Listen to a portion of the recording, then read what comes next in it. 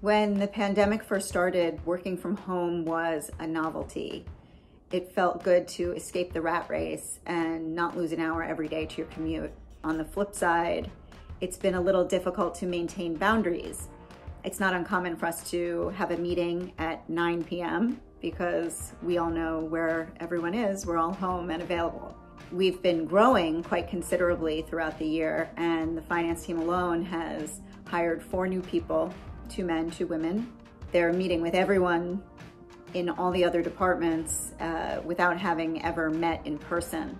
So it can be a challenge, but I think that the silver lining is that we've proven that flexible work arrangements work. The boundary I most want to push as a woman in the music industry is the misperception that in order to be a successful woman in this industry, that you need to exhibit masculine, typically masculine qualities like power, dominance, and control. I want to show that you can be successful and still maintain compassion and empathy and inclusivity.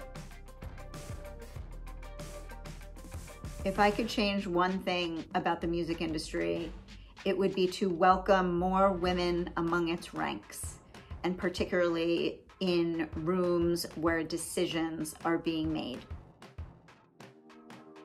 My favorite female artist is Aretha Franklin.